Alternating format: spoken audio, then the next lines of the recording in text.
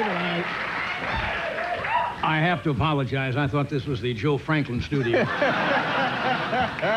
I'll tell you why I'm here. I happen to be in town over doing some stuff for the NBC affiliate. That's right. And, you know, Ed McMahon, our good friend, could not be here. Yeah. But it seems, David, that you are the $1 million winner. Oh, my God! I won $1 million.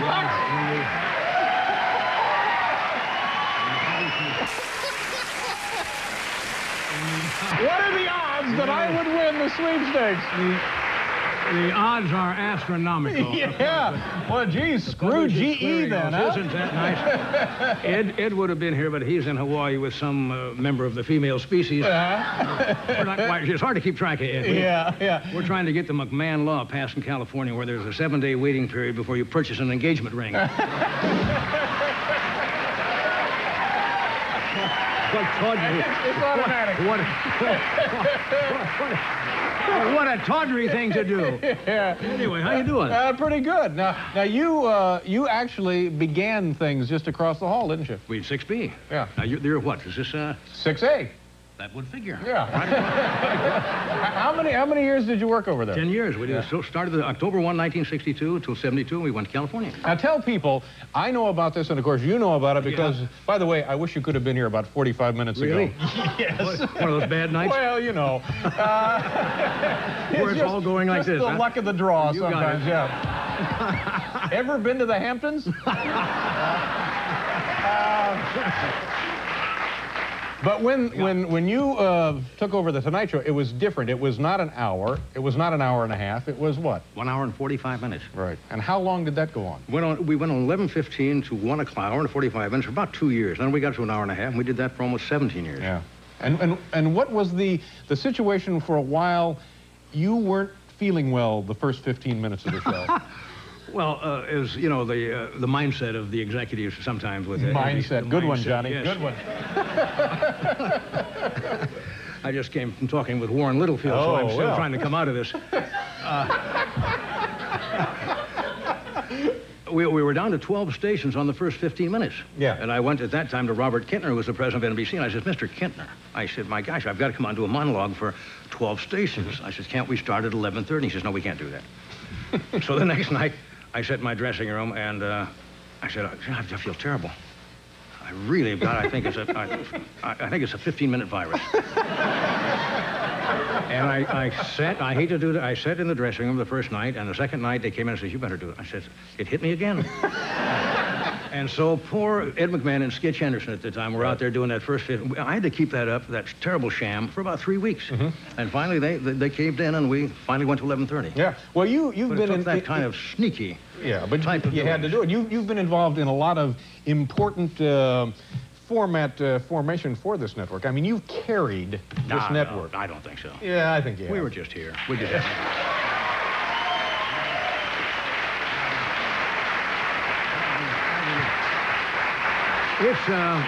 It's coming to an end, you know, next year. I've always wanted to be a shepherd. Is that right? That's right. Jeez, that's odd. I don't know. Well, it's just one of those things that appeals to me.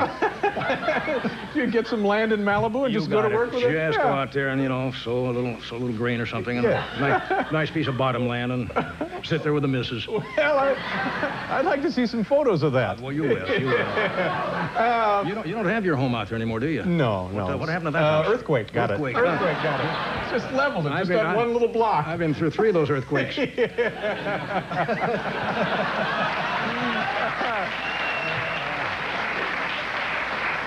I take that Hollywood sightseeing bus tour just to see my old homes.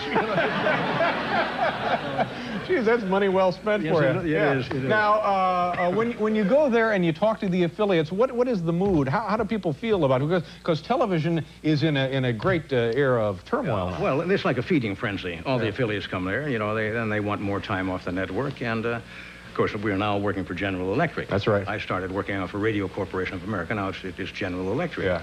And, you know, a lot of people have said General Electric is not interested in being in the entertainment business. And I said to Bob Wright, I saw the fall schedule, and there's nothing to worry about. So who knows? Oh, man. Where were you? See, I got to finish up here after you leave. Right, that's right. Yeah, I'm going to get out, and you're going to be stuck with it. It's easy for you to come in here with the hand grenades and stuff. I've got to hang around the rest of the night. And what are you doing? You don't come to New York much, do you? No, I actually came in for the affiliates meeting. And, I'm going back. Do you have a big kind of celebrity evening ahead of you? No, not a thing. We just walk around New York today. Mm-hmm. And what is that like? Do people just must? I ran into Mayor Dinkins. With a sign says, "We'll work for food." I mean, on the street. I mean, this city is broke, isn't it? Broke. Yeah, it's a little fiscal crisis. Tried to put the tag on me for some money. I don't know what happened. So there is no party. There is no glamour-filled. Nothing at all. Yeah, and then right back to California. Yeah. Yeah, and you go to work. Yeah. Yeah. And any vacations for the summer? Well, this is actually vacation. This was a week vacation, and you get off pretty frequently, don't you? Not like you, Johnny. Well, you're... Well, I'm surprised we have anything after Ted Danson got through with them. Ted got all the money. Yeah. I can't tell you how much I appreciate you dropping by with the... With the $1 million, I'm going to run that right down to the bank as soon as I would cash this immediately if I were you. I appreciate this. This is, I think, the second time you've been on the show. It's always good to see you. Very nice of you. Thank you very much. Thank you. Johnny Carson, everybody. That's true. Have a nice time.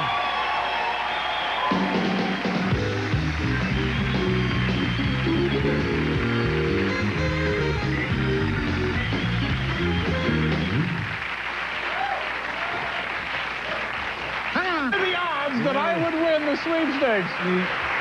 The odds are astronomical. Yeah. Well, geez, screw GE then, huh? Isn't that nice? Ed would have been here, but he's in Hawaii with some member of the female species. We're not quite, it's hard to keep track of Ed. Yeah. We're trying to get the McMahon law passed in California where there's a 7-day waiting period before you purchase an engagement ring. It's automatic. What a tawdry thing to do. Yeah. Anyway, how you doing? Pretty good. Now you actually began things just across the hall, didn't you? We had 6B. Yeah. Now you're what? Is this 6A. That would figure. Yeah. How many years did you work over there? 10 years. We started October 1, 1962 until 72, and we went to California. Now tell people, I know about this, and of course you know about it because, by the way, I wish you could have been here about 45 minutes ago. Really? Yes. One of those bad nights? Well, you know. Where it's all going like this, the luck of the draw sometimes, yeah. Sit there with the missus. Well, I'd like to see some photos of that. Well, you will. You will. You don't have your home out there anymore, do you? No. What happened to that house? Earthquake, got it. Earthquake, got it. It's just leveled. It's just that one little block. I've been through 3 of those earthquakes.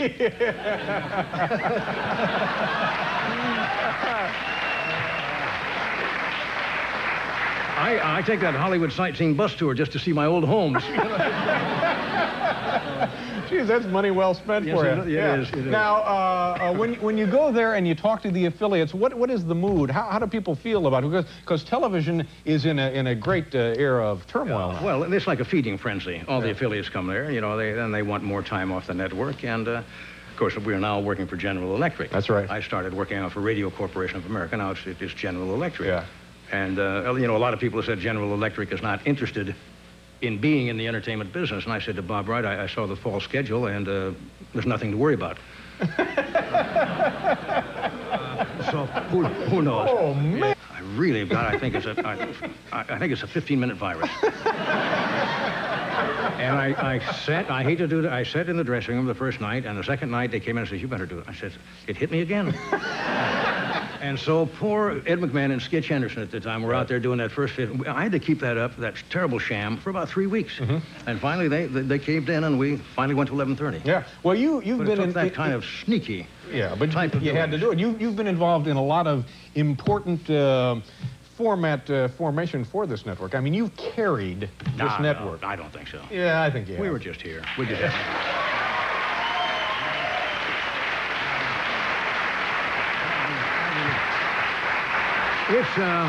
It's coming to an end, you know, next year. I've always wanted to be a shepherd. Is that right? right. That's right. Geez, that's odd. I don't know. shepherd. Well, it's just one of those things that appeals to me. You get some land in Malibu and You just go to got work with it? Just Yeah. go out there and, you know, sow a little grain or something. And Yeah. nice piece of bottom land. And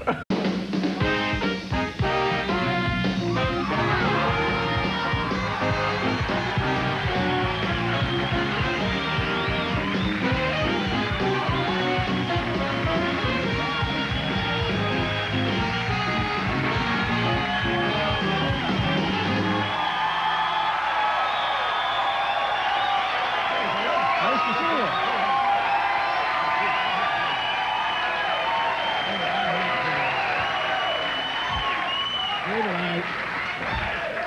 I have to apologize. I thought this was the Joe Franklin studio. I'll tell you why I'm here. I happen to be in town over doing some stuff for the NBC affiliate. That's right. And, you know, Ed McMahon, our good friend, could not be here. Yeah. But it seems, David, that you are the $1 million winner. Oh, my God! I won $1 million!